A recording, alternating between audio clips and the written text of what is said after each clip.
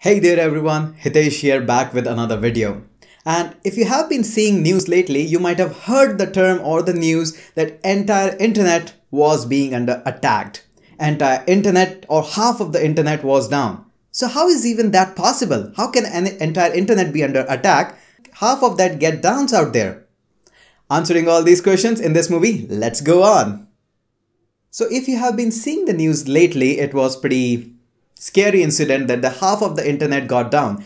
Major websites like GitHub, Heroku, Reddit, maybe PayPal was under attack. And this was not just ordinary attack. It was pretty massive, pretty powerful, and the attack went through for more than 5 hours. And this means a loss of billions and billions of revenue out there. This is scary, but how this actually happened? So this happened because of a DDoS attack or distributed denial of service attack. I'll not go much into the technical terms of that, how this was carried out, what was the bot that carried out, how the bots are being coded out there. No, I'm not gonna do that, but I'm gonna explain everything as in the layman terms. So let's try to understand first of all, what is Dyn DNS service? DNS means domain name service, or some call it as domain name servers.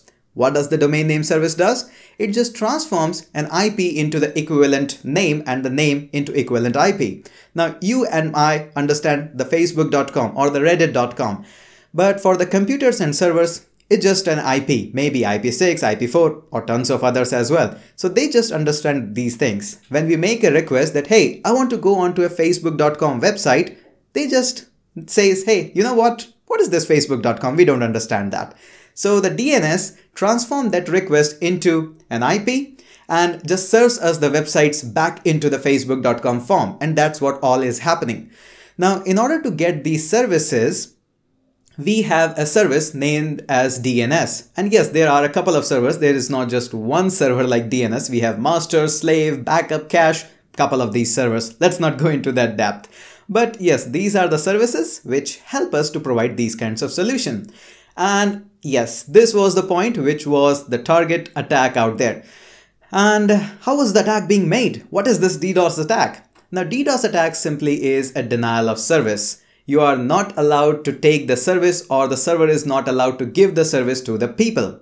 Now, that doesn't sound really bad, but what happened actually is the server is being made, let's just call an arbitrary figure of, let's just say 1 million requests.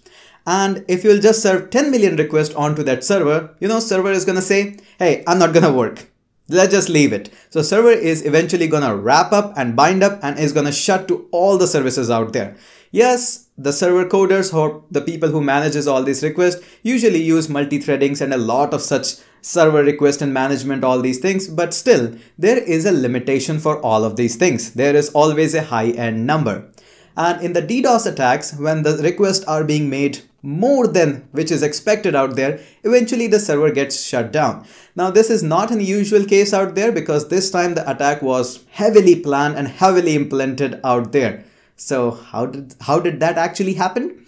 It was happened, and again, these are all resources. I'm not making up anything. Now, according to the official tweets, it was a severe vulnerability in the IoT, the Internet of Things. A lot of things are using internet now, your smart TVs, your printers and everything. So eventually, with some resources, a bot was being designed as well and was implanted for over months into these kinds of IoT devices. And recently, the bot was being activated and everybody was sending the DNS request out there, eventually making a flood over the server.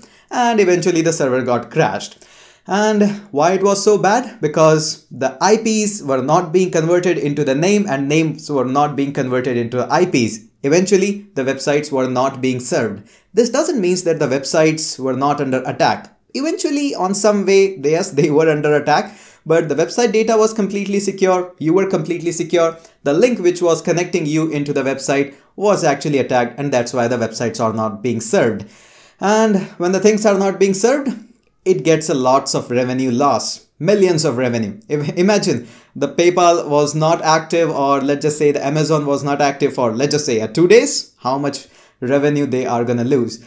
And the developer might be completely familiar with the term when I say Heroku was under attack. I feel your pain because I was also doing the same. I was nodding my head and I was just screaming over it because Heroku was not working. And the developers who are with me, or are working with other some big scale application know that when we talk about the attack on the Heroku or the Cloud9 or the Amazon web server, it's kind of a massive. Everything is dependent on these 3-4 technologies out there. Not talking about the giants like Facebook, which are holding their own servers, but a lot of applications use Heroku, and eventually Heroku was attacked, so a lot of web applications were not being served.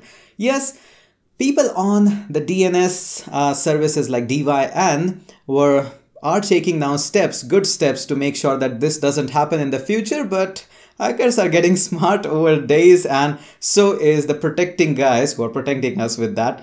So this was the whole story which was going all around out there, and I thought I need to come out and explain that so that everybody can understand what is happening, and was it kind of a panicking situation for you or the developers or for the website guys.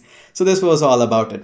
Now let me know your thoughts. What is your thought about the DNS attacks or the IoT attacks, and what you are thinking about it? Let me know in the comment section. If you are new on to this channel, make sure that you hit this red button that says subscribe, and also to hit the like button, share the movie if you want, or if you think that this information needs to be shared out.